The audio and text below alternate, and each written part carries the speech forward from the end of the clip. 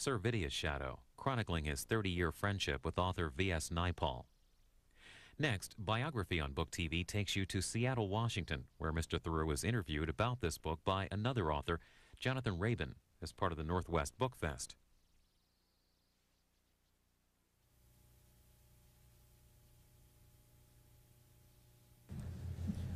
Hello, I am Jonathan Rabin. This is Paul Thoreau, and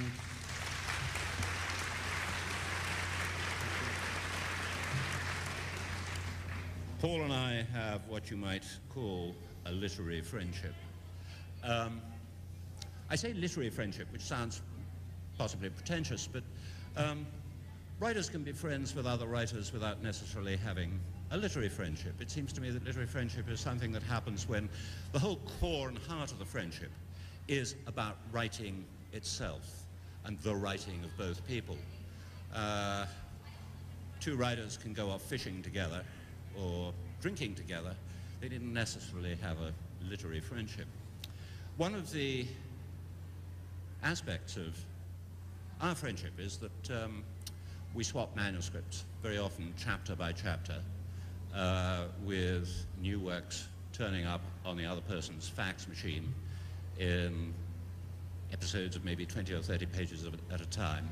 And one of my great pleasures last year was to have episodes faxed to me of a terrific book by Paul, which he was then writing, which seemed to me to be the funniest, truest, most accurate portrait of how one becomes a writer and of the writing life, true in every detail to the pounds, shillings, and pence, or dollars and cents, how you make money, how you fail to make money, how it is to endure failure, and how it is to weather success, and of all the sort of small details of the writing life, from the interruption of writing a book review to breaking off work on a novel in order to write a blurb for a friend's book, and centrally, the importance of being recognized by one other writer friend, and of the importance of friendship in the life of writing. And incidentally, the book was tribute to Paul's closest writer friend when he started out, the novelist V.S. Naipaul, whom Paul met in Africa. And let me just quote a paragraph. A paragraph you won't, by the way, probably have seen quoted in reviews much. After all these years, I never took this friendship for granted.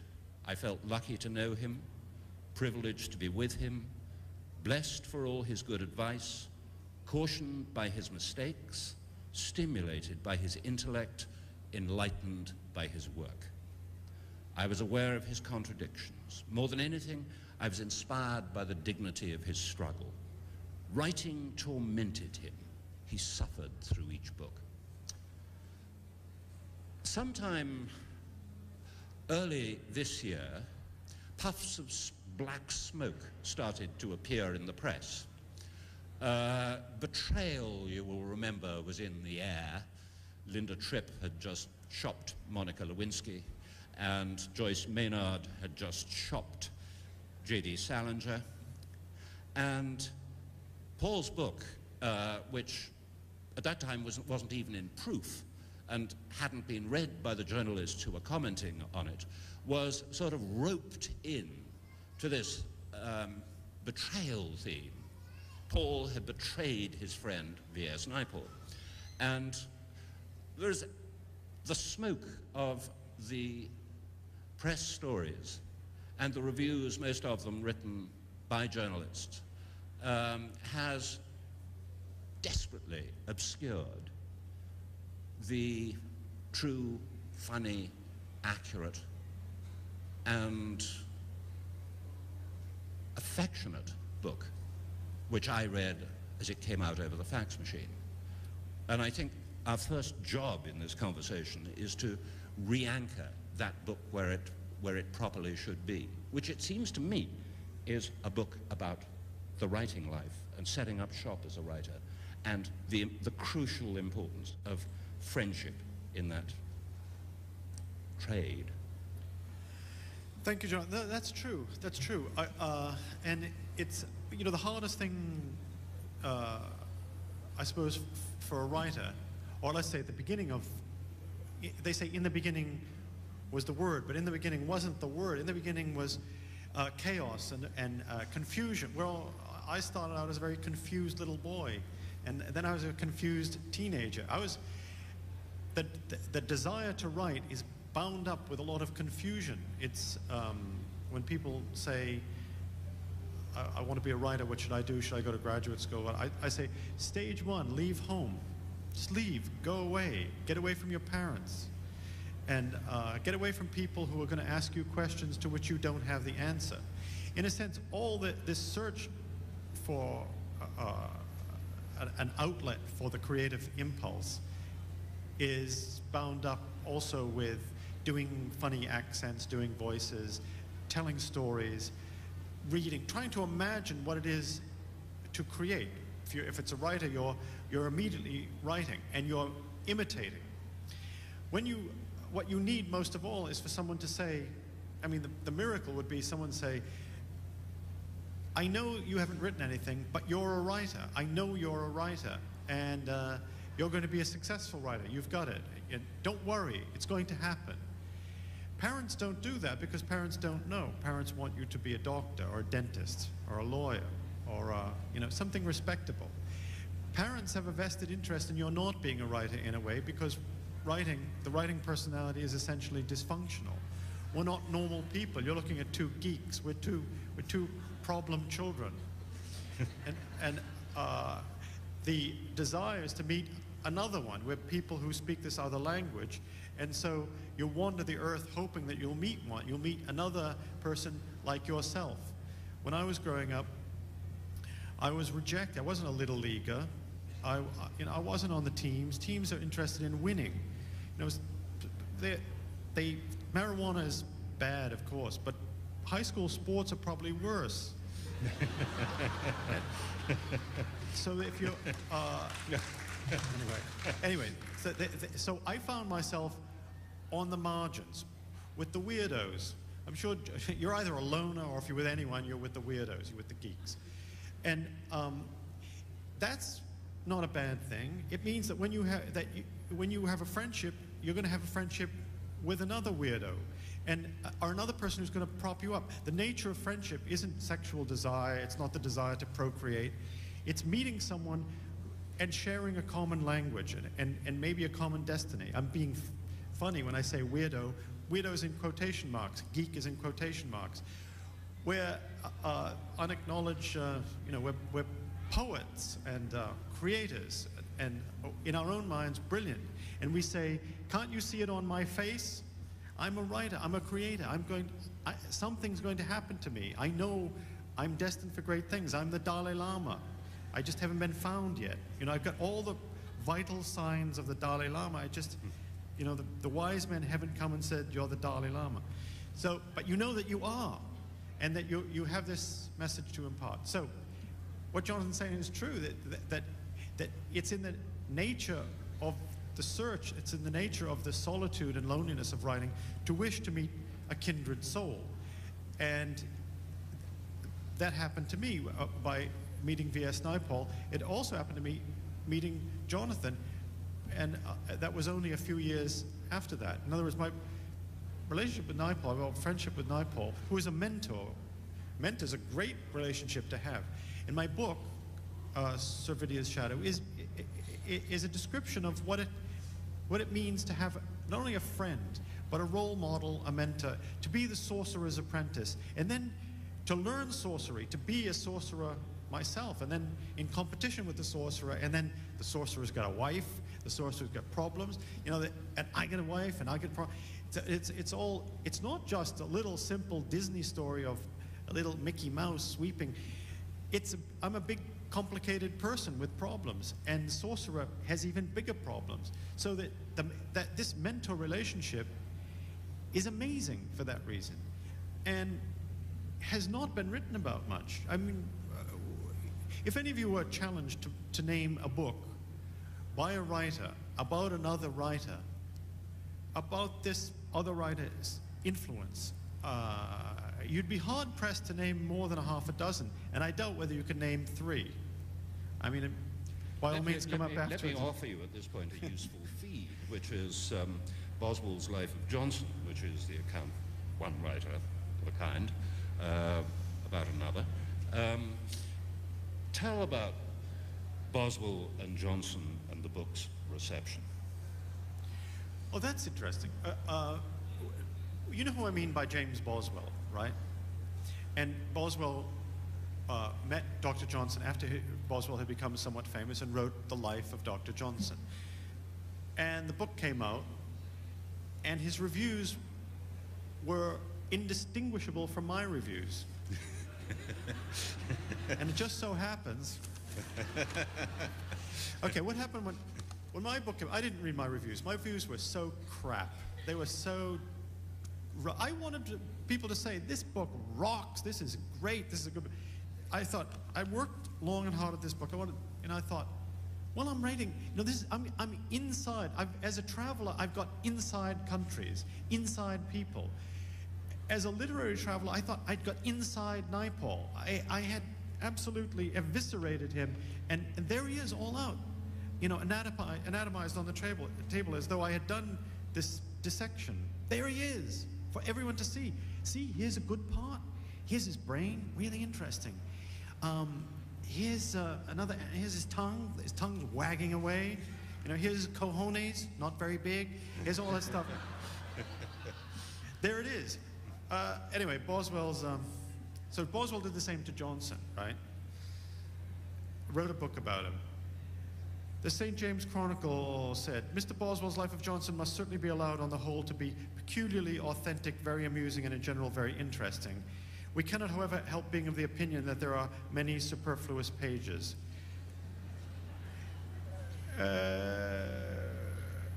Boswell was criticized for his brutal severity, for his passive, fawning insensitivity. I suppose that was the same thing. A striking likeness of a confident, overweening, dictatorial pedant, though parts in learning, and a weak, shallow, submissive admirer of such a character, deriving a vanity from that very admiration. Is that me and Naipaul, or is that Boswell and Johnson? Happens to be Boswell and Johnson. But am I a weak, shallow, submissive admirer? Anyway, it's that kind of thing. He was criticized. He said that Boswell was criticized for taking liberties with personal reciting or repeating personal conversations with him. I think that one of the reasons for, as far as I can see it, for the reception of Servidia's Shadow is because it is perceived to have broken a taboo without most of the people who've written about it realizing exactly what taboo it is that has been broken here. What gaff has been blown in this book? It seems to me rather obvious that the real revelation of this book is of the writer's life as needy and shut in and nerdy. And here are two writers who populate this book, who inhabit this book together, both of them being exposed, Naipaul and Paul himself, in a way that people who write about writers never want to have to see them. They want to see writers as creatures of authority, you know? The glossy photograph on the book jacket.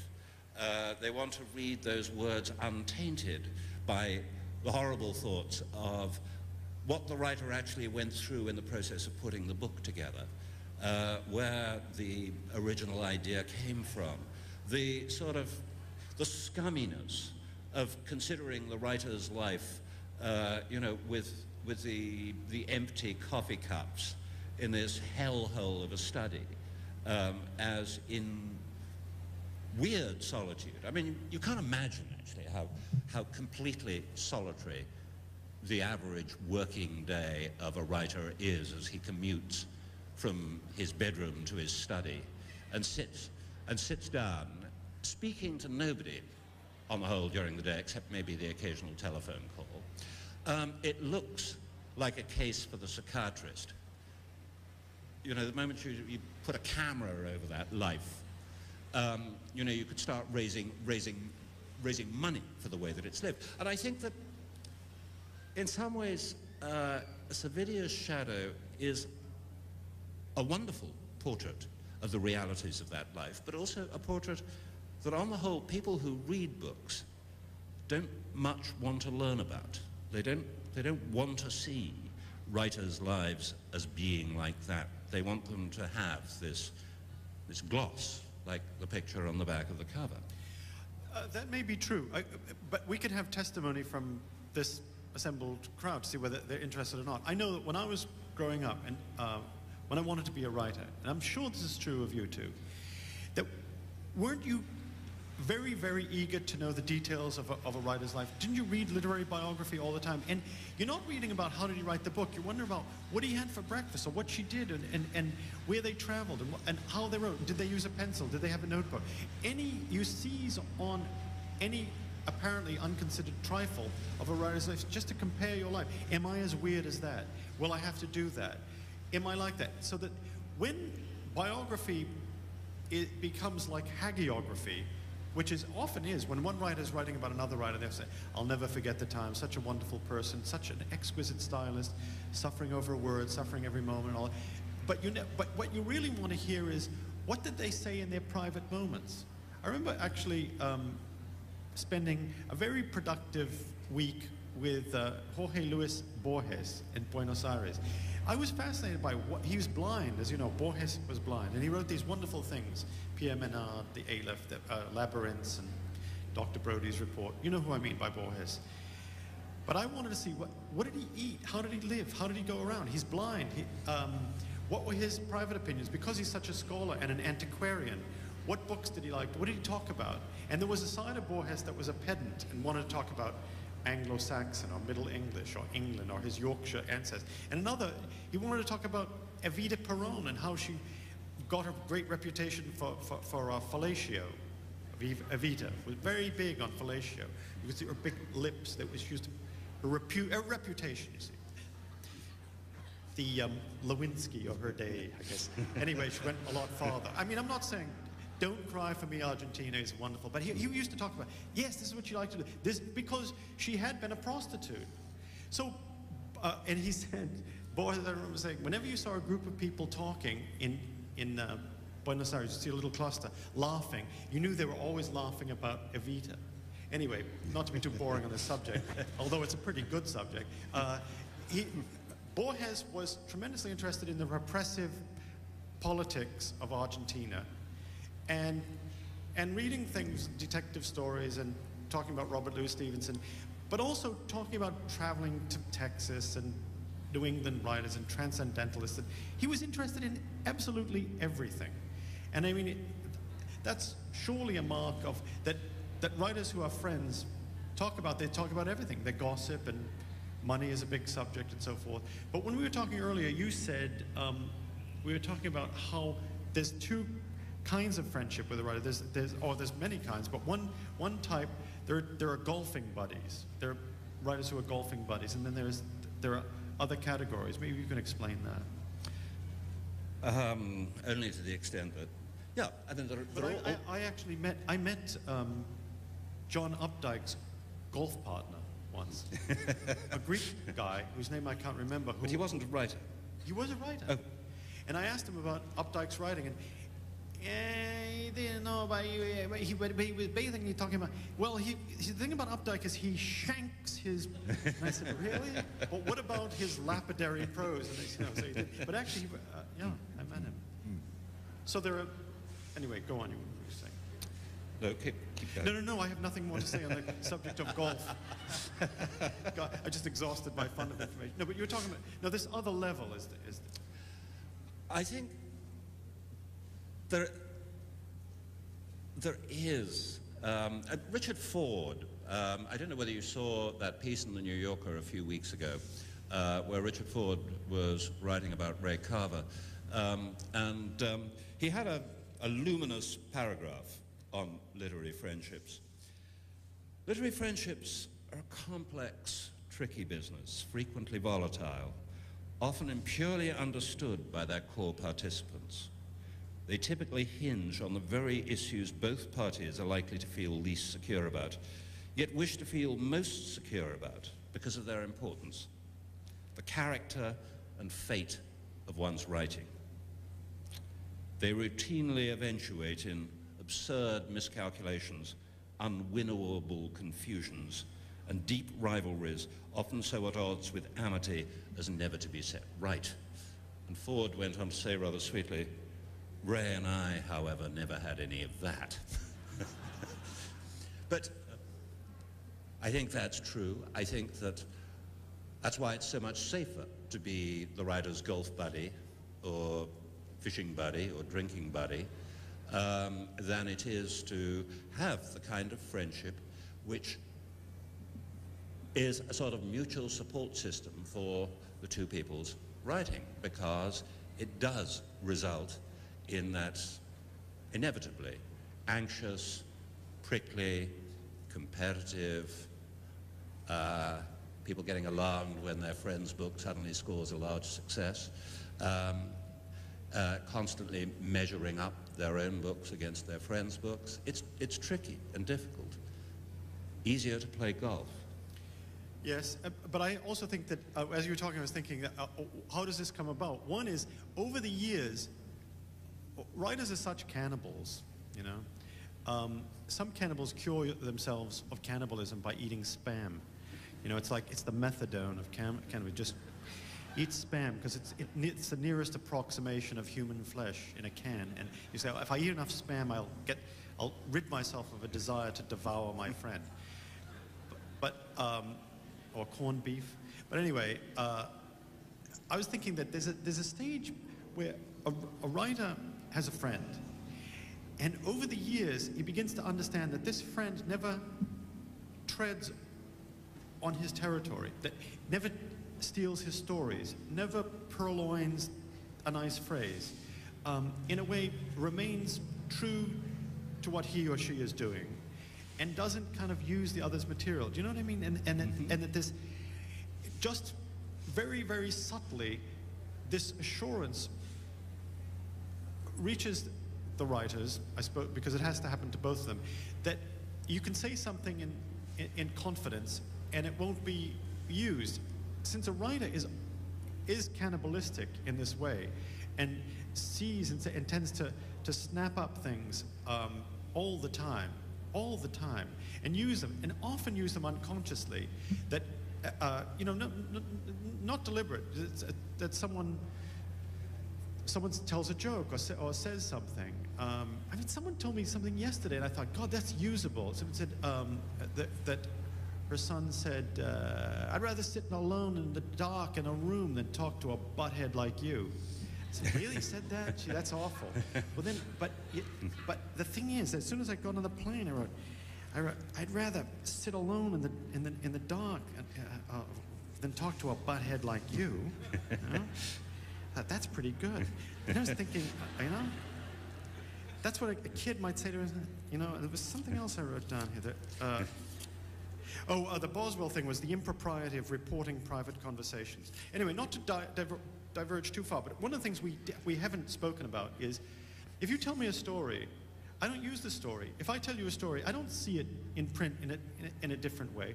And I had that relationship with Naipaul. Naipaul used to say things, and they were his things. They were his obsessions and his principles, his anecdotes and his lines. And I always thought, those are his, and these are mine. And I never kind of intruded on that territory. And I think that probably a writer has a natural instinct for seeing if the friend isn't somehow using that, even unconsciously using that information. Do you know what I mean? I know exactly what you mean, yes. And I think that sort of territory demarcation is hugely important, because it is the territory demarcation, indeed, of two cannibals. And if they start to eat each other, neither is going to exist. Also, from my notebook, got lots of little quotations in it relevant to this subject. From today's New York Times, Cynthia Ozick we're cannibals. I think it's a terrible thing to be a friend of, an acquaintance of, a relative of, a writer. To which might also be added that fine remark, somewhere I think in To Have and Have Not by Ernest Hemingway, where a couple are having a drunken quarrel and the wife at the end wins with the last, most unanswerable insult of all. She simply swears at her husband, "You writer." But I was going to say, not fine young cannibals. We're kind of cannibals without principles. I mean, you know, there are a lot of nice cannibals out there. We don't want to disparage all those fine young cannibals, but that's a pop group, by the way. That's a group.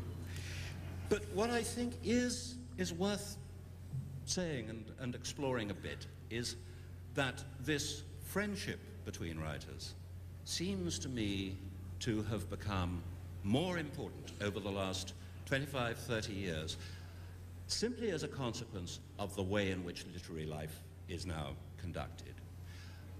Once upon a time, there were people like Maxwell Perkins, you know, the famous editor who was his author's first and most attentive reader, their banker, their friend, their companion through the length of their career. That's all gone now because even when Paul and I started publishing books, publishing houses were relatively small things. You know, you might even get to deal with a partner in the publishing house. They were privately owned, at least the London ones certainly still were. The relationship of a writer and his publisher was thought to be this kind of lifelong association. This has all changed in the world of corporate publishing when Rupert Murdoch owns half the publishing houses in existence. It's become a swing door business in which editors move so fast that if you sign up a book with one editor, the chances that he will still be resident in that house by the time you come to deliver the manuscript are slight. Writers themselves move from house to house in a way that they never used to do. In fact, both Paul's and my progress, I've had 3 separate editors in the course of the last 5 years. Paul probably has had at least 3, 4. Yes. This means that, plus, by the way, you get editors who no longer actually have time to edit. There was a story in the New York Times not long ago in which Judith Regan of Simon & Schuster, I think, was saying that it was very sad, but unfortunately she no longer really had time to edit in the traditional way. She couldn't spend as much time with her authors. She didn't actually say at the same time that this was because she was so busy running her own cable television chat show, which she does on the side, and also setting up her own independent film production company. It's not really surprising that she doesn't have that much time to spend working at Simon & Schuster. In this situation of authors moving publishing houses, editors moving through publishing houses at practically the speed of light, the last remaining secure association that writers have is likely to be with each other. And I think they've been, over recent years, thrown more and more back on each other as the kind of traditional support system that they used to be able to expect from the publishing house, the whole structure of the literary industry. I think writers have become more isolated, and in the process of becoming more isolated, have become more dependent on this kind of friendship to sustain them in their work. In fact, they look now not to their publishers for recognition, for understanding, for reading of their work, for all of those things. They look more and more to their friends who are other writers, and usually to that one friend who they feel to be in tune with their work. Yeah, I think I totally agree with that. It's the nature of corporate. This is a book fair, so it's a bit like, you know, farting in church. But to say that publishing has changed, but actually crepitate away is what I say. The corporate the corporate world of publishing, it means that they have to sell as many books as possible, which means that you publish fewer books. They don't generally publish much poetry. You never see a play published. When I was growing up, publishers published everything. They published essays, short stories, plays, poetry, you know, verse, play. They published everything. And now the lists are much smaller. My publisher does publish poetry. I don't know about plays, but the profit motive is so strong that, and the corporate instinct and corporate mergers are so intense that you find that lists are simplified. What they're looking for are blockbusters.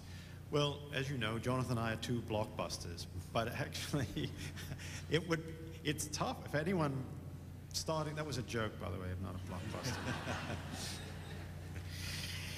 Wouldn't want to be thought of that way. But anyway, the nature of publishing is that at bottom it's a business, but there was a pretense of taste and friendship and I suppose civility about it before. At least your link, you had your publisher. People talked about my publisher, my editor. Well, that's gone by the board. What you do is you turn in a book, someone gets the book, someone looks at the book, and then you ready the book for publication. The idea of nurturing a book is pretty foreign to publishing today, and no one should seriously expect it. It's a very difficult world because it's the corporate world, and friendship isn't friendship. You really can't be very frank because people are moving along. And I also wanted to define, I suppose, or make a distinction, because we were talking about friendship. Friendship isn't, it's not love. It's not, or it's a kind of love, I suppose, but it's not. In the animal world, animals find mates by looking at someone who's,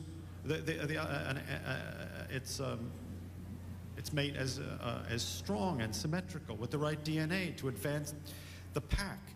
An animal that's weak, that limps, that's cross-eyed, falls behind and is pounced on by a predatory animal.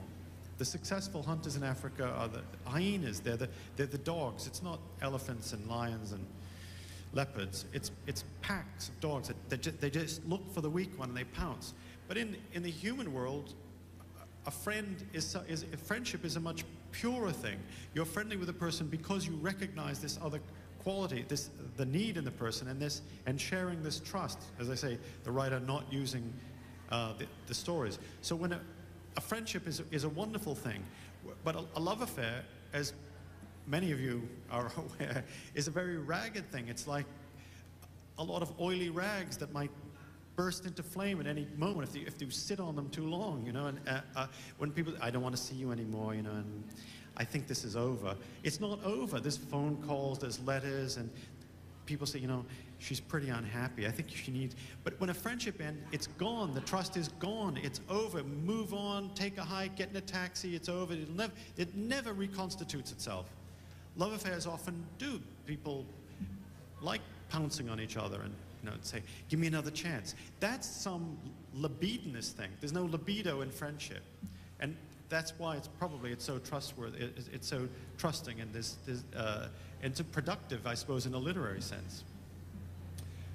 I think it's also there's a peculiar relationship, and I don't know that I can get close to defining it, but you know that sense of connection with the text, of reading the text of a poem or a novel and completely feeling yourself belonging to those words, that sense of intimate connection which is possible between a reader and a book, which is a connection like love. You also know the experience, I'm sure, of subsequently meeting the author of that book and feeling gross, intense disappointment. In a way, all good authors ought to be dead. I mean, we can. Yeah, I heard the beginnings of a clap going on there. But we can relate to people like Dickens, I mean, any of the dead, as intimate friends. I mean, the moment we pull them out of the book, the bookshelf. Extremely hard to relate to most living contemporary authors, as it would indeed have been extremely hard to relate warmly to Dickens himself if you had been alive when he was alive. Would you have really wanted to have met Evelyn Waugh? No. Evelyn Waugh is somebody whom I began to adore only after he was dead, because as long as he was alive, his sort of presence, you would every so often see him on television, and you would recoil so much from the man himself that it was impossible to feel that intimate sense of connection with his books. After he was dead, fine, his books became wonderful. I'm a sort of perennial rereader of Evelyn Waugh's novels, and thank heaven that he's not alive to interfere with the pleasure of my reading or the intimate connection with the man on the page. But literary friendship is odd, because you have to deal with both the inconsistencies, the strangeness, the rub, the nubby quality of the writer himself as a person, even at the same time as you are reading the text, the writer completely transformed by his own language into something to which you feel a much, much more intimate connection than you do with the person who actually set those words on the page. And I think literary friendship is always sort of juggling this distinction between the writing and the writer, sometimes in a hard-to-manage way. Yeah, I agree. I was going to read something. How are we doing for time? I just want to read one little paragraph. We're doing well. Okay. Just to return to Naipaul for a moment, because we're talking about, people say, he's a monster, he was really rude, he was really weird. I don't understand, what did you see in this guy? Why did this friendship go on for 30 years? And very early in the relationship, in the friendship, Naipaul asked me a favor. His wife had gone back to London, and he wanted to stay in Africa for a while, and he was looking for a place to stay. So he said, may I use your spare room? Well, this is my reflection. I was just a young man in Africa, trying to make my life. He was one of the strangest men I had ever met, and absolutely the most difficult. He was almost unlovable. He was contradictory. He quizzed me incessantly. He challenged everything I said. He demanded attention. He could be petty. He uttered heresies about Africa, things I had never dreamed to say about Africa. He fussed. He mocked. He made his innocent wife cry. I'd never seen a woman cry. You know, my mother and father were very happy people. I never saw my father make my mother cry. He made it. I thought, God, you're in the present. I was driving a car. His wife's crying in the back seat. What do you do now? I was 24. What do you do now? I never heard. God, shall I pull over? Hand her a box of Kleenex? Apologize? He's making her cry. God. Anyway, what do I do now? He had impossible standards. He was self-important. He was obsessive on the subject of his health.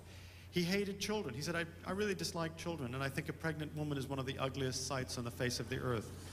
He disliked music. He said, I hate music, don't you?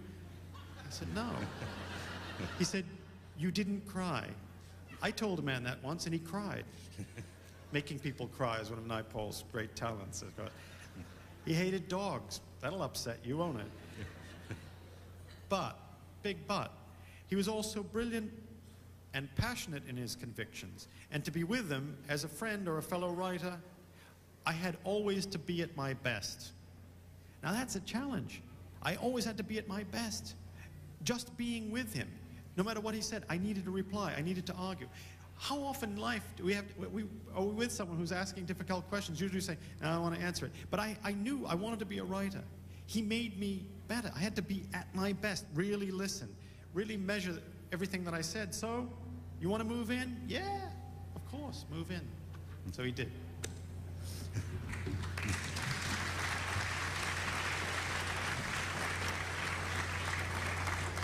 Do let's have, if anybody wants to join in this conversation, do join in. There are microphones by which you can make yourself heard to everybody at the front. I don't know whether there are any further out at the back, are there? I think there are just these two that I can see. I remember, Jonathan, in your book, Cruising, you mentioned Paul's visit to your boat, and you both being rather cagey about what you talked about according to your current work. So did this trust develop after that, or was that a kind of an early stage where there was still some suspicion? You should, have you read The Kingdom by the Sea?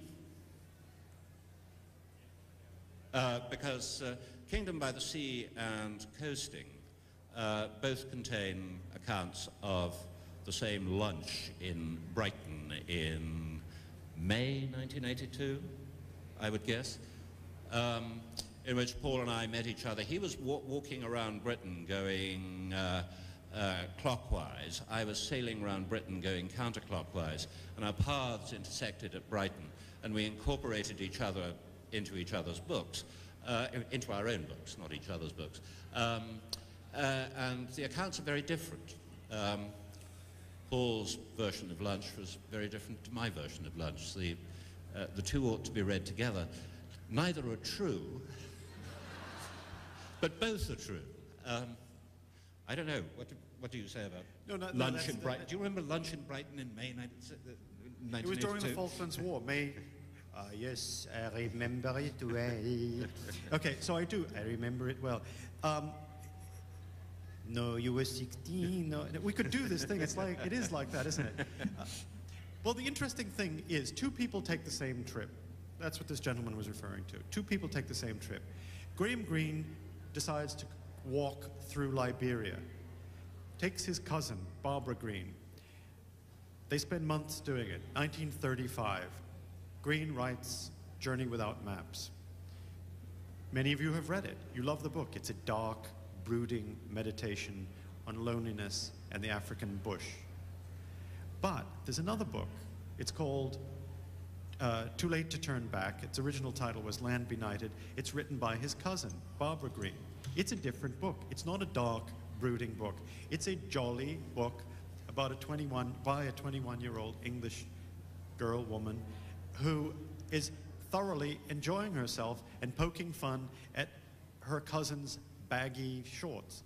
So there's two books, same trip. They were walking, side by side a lot of the time, and sometimes she was in the front and he was in the back.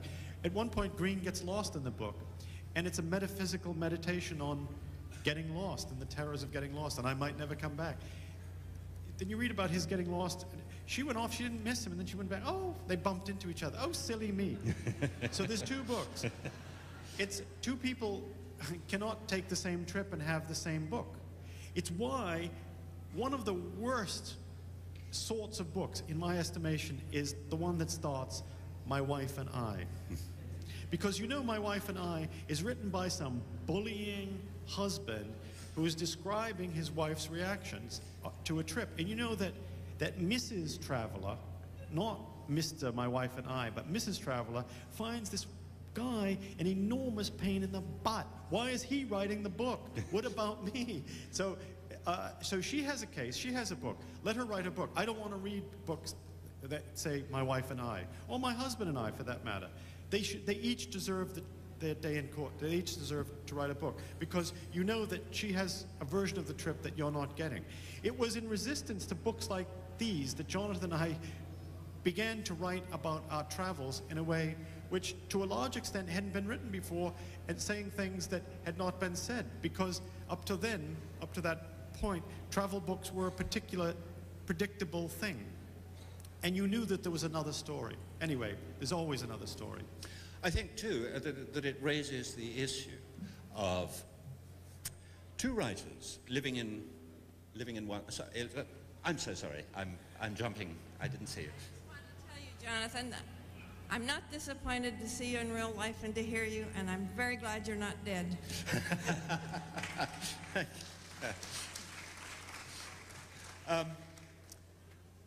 That was nice. Yes, sorry, over at this mic here. It seems to me that fear is a part of a love affair to a degree. And I think, Paul, you have said that to some degree you were afraid of Naipaul, possibly the fact he was older, he was a wonderful writer, all of that. So in some senses, I wonder, is a literary friendship more like a love affair?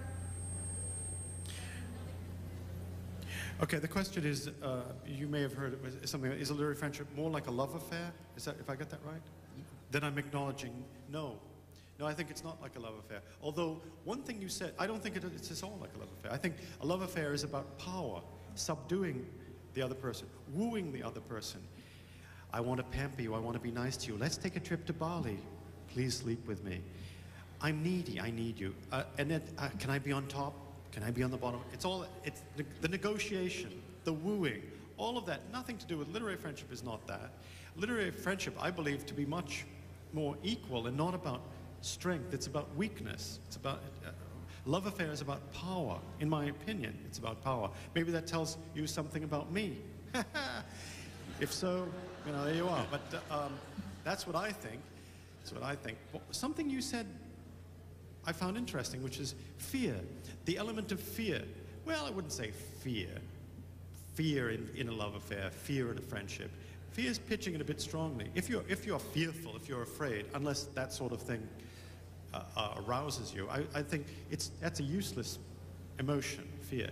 However, there's a few degrees down from fear is anxiety, apprehension, not fear, but apprehension. That's a great thing. That's a wonderful thing. You know why? Because neurologically speaking, a fearful person has a great memory. An apprehensive person has a good memory. We tend to remember things when we're most anxious. And the anxiety in friendship is a good thing because it's self-awareness. And you tend to, the animal that's kind of looking around and a little bit apprehensive, a little anxious, remembers features of the landscape. You remember things. When you're afraid, when you're lost, when you're anxious, nervous, you tend to remember.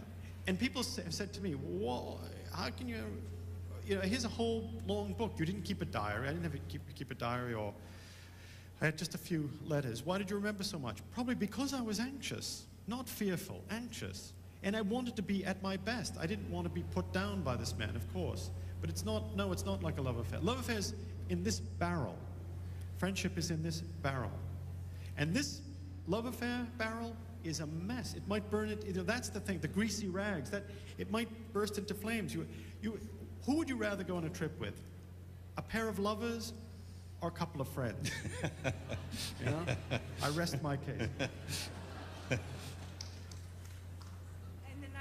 Lauren Isley has a quote from a woman that says, "Those who hunt buried treasures have to leave a little bit of their blood behind." And I'm just getting this feeling that you're being whiny, that you don't want to leave your blood behind. So, can you explain that a little more? Well, Do you understand that? No, I can't explain just, it. Okay. You get it? Okay. That a writer is not what he writes, and that, well, this didn't turn out perfect, so I don't quite have it, but I'm unwilling to... What didn't turn out perfect? What are you talking about? Your relationship or whatever. With ʻnaɪpɔːl? Yeah. It was perfect. It was perfect. I mean, why should it be an eternal friendship? It's a friendship that lasted 30 years, that was very productive, that ended very suddenly. You don't lament that. You give thanks for what you had, for the 30 years, 30 years. You know, that's a long time. No, it's not imperfect. It was a perfect 30 years and then a sudden end. That's why I don't lament. Do you know what I mean? One of the things about this, I think, is that to an extent, every writer has to be a solipsist. I mean, he may try and restrain his solipsism or her solipsism, but solipsism is, in a sense, at the heart of writing. You have to know that you are in possession, at the moment which you write, of the only world that counts, and that the version of the world represented in your writing is the only one that matters. I mean, it's incredible, it's egotistic, it's solipsistic, it's bad, it's morally reprehensible, but that's what happens. The writer in the middle of the book conceives his book to be the world. Writers who are friends of each other are in this curious situation that both being writers and creating competing worlds, they're also in a position to test the fiction of the other in a way that probably the second writer would not wish that fiction to be tested.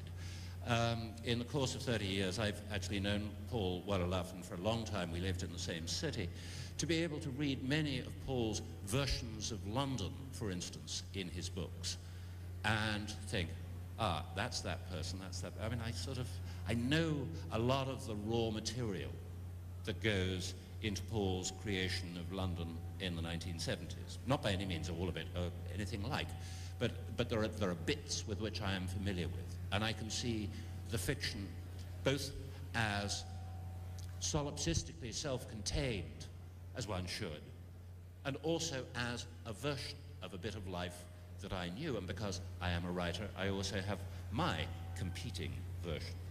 And I'm interested to know how far Paul's solipsistic fictional version of the world came into collision with Naipaul's fictional solipsistic version of the world. At what point did these two round, whole, complete worlds come into collision? And what caused the collision? Because to begin with, I mean, certainly as you describe it in Seville's Shadow, in a way the very writer that you became was partially created by that friendship with Naipaul. You became a writer not in Naipaul's image, but within Naipaul's purview, within Naipaul's understanding. There was room for your books in Naipaul's own world at the point at which you began. Eventually the world clearly became too small to contain the books of both Paul Theroux and V.S. Naipaul. Yeah, there's a question. Hi, as a person of East Indian descent, I have a perverse joy in reading your book about Naipaul, and I'm very happy you wrote it. I've always had trouble with Naipaul's fiction. I'm sorry, non-fiction. I loved his fiction, but his non-fiction left me really he wasn't writing from a scholarly perspective. I know Edward Said has been very critical of him. Can you shed some light on his nonfiction, which many of us, especially people from India, find very troublesome and unsettling? I can't shed much light on his nonfiction, but it's certainly an interesting question. And having you as a witness to Naipaul's writing is really interesting. I had the strange experience the other day. Well, I've had it over the past couple of months. People saying, "What are you working on?" I say, it's a book about friendship. That's how I thought of it. It's a book about friendship, beginning, middle, and end. Pure, perfect in its way. And they say, well, who is it about? What's it about? And I say, it's about V.S. Naipaul. And they didn't know who he was. That might please you in a way. Who's this guy, Naipaul? So he's not, in some respects, not as well known as I had thought he was. As far as his nonfiction, many people like yourself from India have found Naipaul to be a noticer of irrelevancies, or Naipaul writing about castes or Indian customs or habits. Naipaul has refused to take his shoes off when entering a temple on the grounds that temple floors are too dirty to walk around in your bare feet. So he says, I don't want to... He's made himself very popular doing that. No, I'm not going to take my shoes off. The floor's too dirty. And so they make him stand outside and he makes a fuss. But he's the person who tests everyone's compassion or everyone's understanding. Saying that's kind of weird in a way. You may be thinking of his nonfiction. There's Among the Believers. There's Beyond Belief. My favorite book of his nonfiction book is, I think, An Area of Darkness, and several books of essays. Among them, one is called The Return of Evita Peron. But what Jonathan said is kind of interesting about the writers creating their own world and seeing what they see. You may see something else, but when a writer sees something, writes something about it, creates something out of it, that's what he or she sees. You can't say you didn't see that. That's what he's writing about. Although it may look like a fiction to you. Naipaul does that often, and he often is seeing things that you may not see, and they may not exist. Yes. Yes. Hi.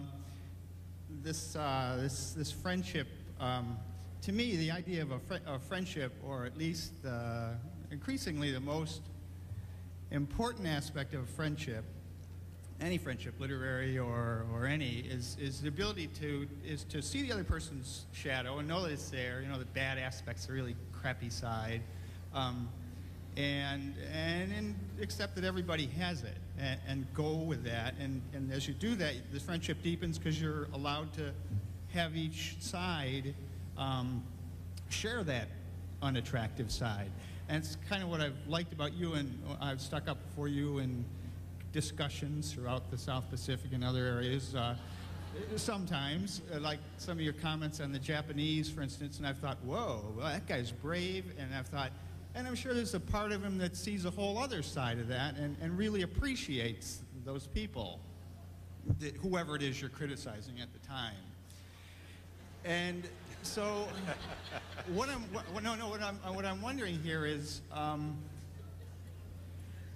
that's a pretty intimate thing in a friendship, to be able to look at the person and you know their really pretty unsavory side, and because you do, and because they know mine, I'm safe to allow that to come out and know that I'm a good person too, even though I was a jerk or pretty bad in this situation, and then the friendship deepens. But if I go, this is what's going on with her, my best friend.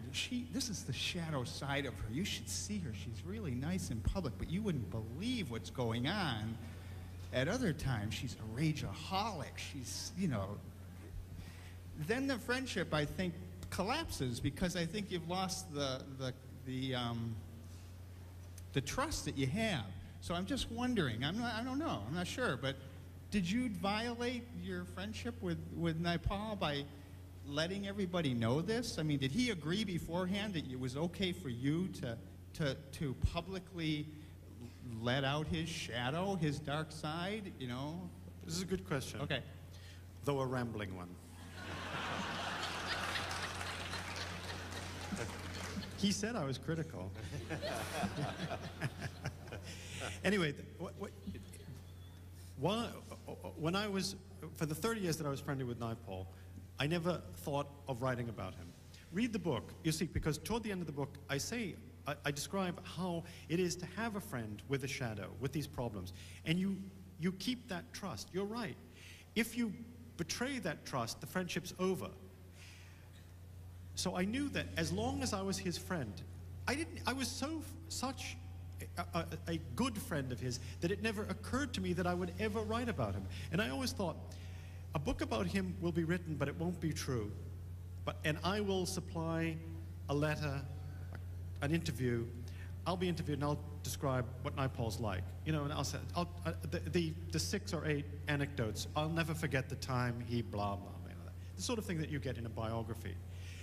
And a literary biography is not hagiography, but it ain't that accurate in many cases. It's usually, and as I said, you tell me the name of a book by a young writer about an older writer, which has every aspect of this person's life in it. Not just the books, but what he had for breakfast and what he said in Rwanda and what happened in Australia and the Indian books and all this. Describe the book. Even Boswell. Boswell is a well-wisher, basically, and he was a good friend. But I looked for a model for my book, you know, because it's helpful. You read a book about another writer. I couldn't find one.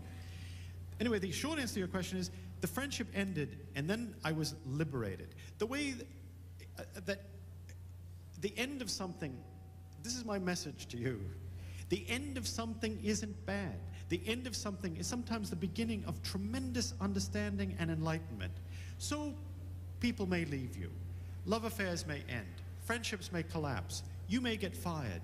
You're out on the street. You say, oh, woe is me. But what happens is you have this tremendous, it offers you a vantage point, a point of view, but especially a vantage point for looking back and saying, aha, and an epiphany in which insights of all kinds occur to you. And that's what happened to me. The friendship ended. I didn't betray him. The friendship ended. My book describes how it ended. It's interesting how it ended. God helped me. God put me in London. He put Naipaul in London. God put Naipaul at the end of Gloucester Road. He put me at the other end of Gloucester Road. God set us both in motion. I had never bumped into him. In 30 years, I had never bumped into him anywhere in the world. But at the moment when I wonder what he's thinking. God set us in motion. 2 little scuttling penguins, you know, like those little going down a board, wobbling toward each other. And I saw him and I said, Vidya. He said, Paul, is that you? An apparition. I thought it was a ghost. I turned pale. My son was with me. He said, afterwards he said, Dad, your face. I thought I had seen a ghost. And I said to him, Vidya, so what do we do now? Because of what had led up to it. And he said, take it on the chin and move on. And I thought, I'm free. It's over. And I walked the rest. He scuttled off to Hyde Park. I scuttled south. And I thought, a book. And, you know, I have it. That was it.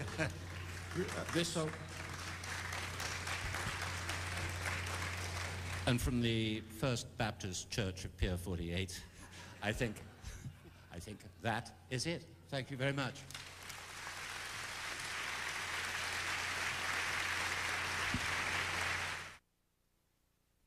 Paul Theroux's book, Sir Vidya's Shadow, is published by Houghton Mifflin Press. You can write the company at 222 Berkeley Street, Boston, Massachusetts, 02116. Book TV focuses on biographies every Sunday at noon. Early this year, puffs of black smoke started to appear in the press. Betrayal, you will remember, was in the air.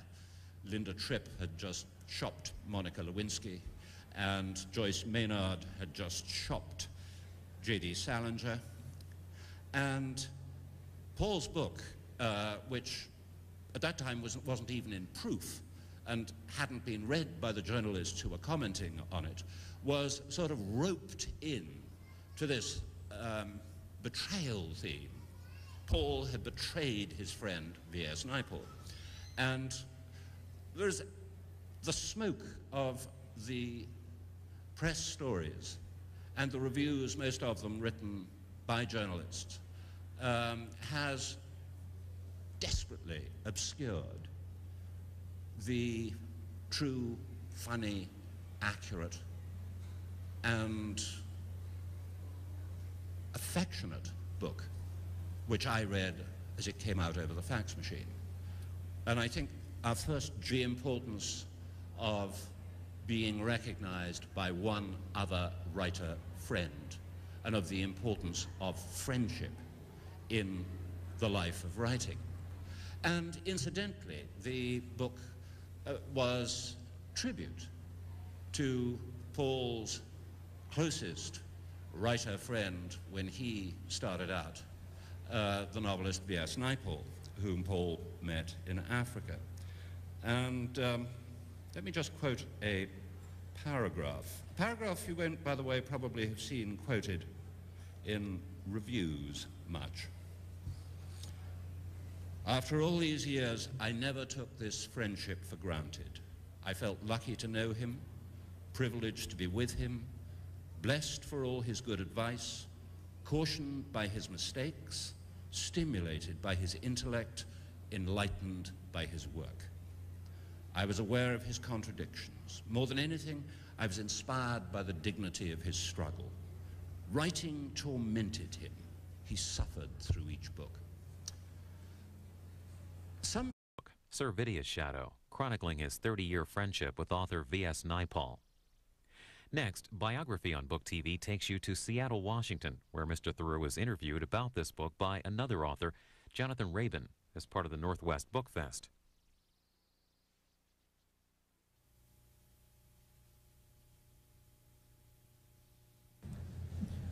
Hello, I am Jonathan Rabin. This is Paul Theroux. And